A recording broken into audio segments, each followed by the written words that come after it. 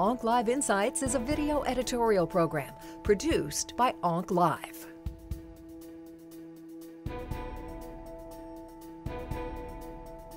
The understanding of epigenetic changes in myeloma really is relatively shallow.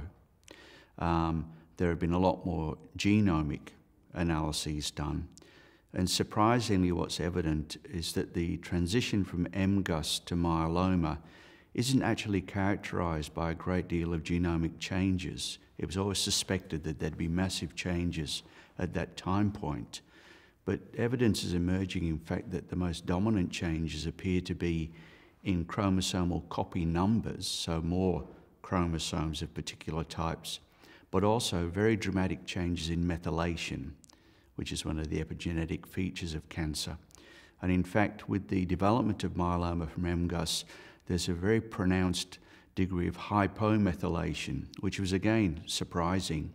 And then with disease progression, there is hypermethylation of certain genes. Therapeutically, that would provide an opportunity with hypomethylating agents which are available. When it comes to acetylation, our understanding is even poorer. We know that there's dysregulation of histone deacetylases and high expression of some which confers a poor prognosis. We also know that there are mutations of epigenetic modifying enzymes, but again, the distribution of these is not consistent and they're quite uncommon. So whether there's going to be a therapeutic imperative provided by these abnormalities, it's very difficult to say.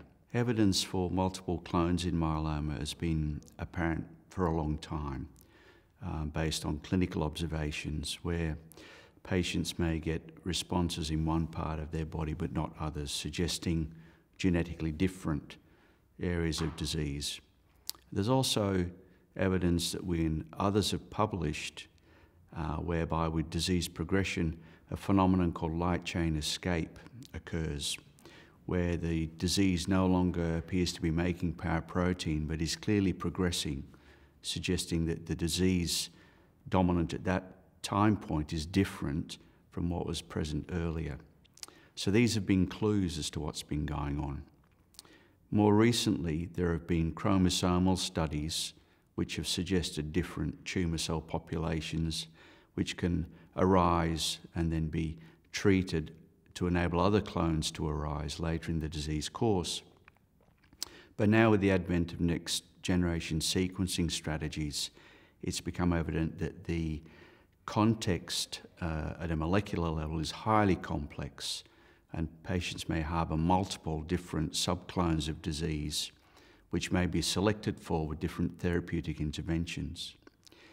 There is now evidence using more sensitive molecular techniques which suggest again that there are multiple clones which have got activation of these critical pathways driving the progression of the disease. So this leads to a great deal of consternation therapeutically because it's probably going to be impossible to institute a particular therapy which covers all of the abnormalities in one particular patient.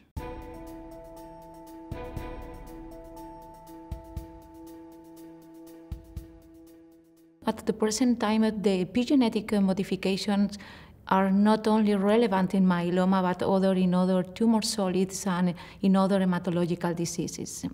Within the epigenetic, deacetylase are key element of this epigenetic modification, especially in myeloma, because deacetylase are necessary for the survival of myeloma cells. Deacetylase are involved in the removal of acetyl groups of specific proteins that they are going responsible of the tumor proliferation, of the inhibition of the apoptosis, the angiogenesis, the tumor escape. So if the acetylase are overexpressed in patients with myeloma and we try to block this activity through the introduction of DAH inhibitors, it is logical to think that we are going at least to try to control the proliferation of the disease, to try to induce apoptosis, to try to effect an anti-angiogenic effect, and at the end, the disease can respond. However, I would like also to add that the epigenetic modification is important, but is not the only mechanism involved in the pathogenesis of the disease. In the pathogenesis of myeloma, plasma cell myeloma are important key genetic events occurring within the plasma cell, but also it's important to consider the interaction that plasma cell have with the bone marrow microenvironment, with the bone marrow stroma cells. So multiple pathways are involved in the pathogenesis of the disease, and this finally result into a different therapeutic approach according to the different pathways involved probably in each patient, and finally the optimal way to treat patients would be the individualized therapy according to the individual pathogenesis in each patient. As the pathogenesis of multiple myeloma is a complex mechanism in which many pathways are involved, you can understand that it's very difficult to plan a targeted therapy, because with targeted therapy we are going to affect, we are going to direct our treatment through a specific pathway, but probably myeloma cells can escape through other different pathways. So probably it is much more appropriate to plan combinations of therapy for the treatment of multiple myeloma patients, in which different combinations are going to be able to attack different pathways involved in the pathogenesis of the disease.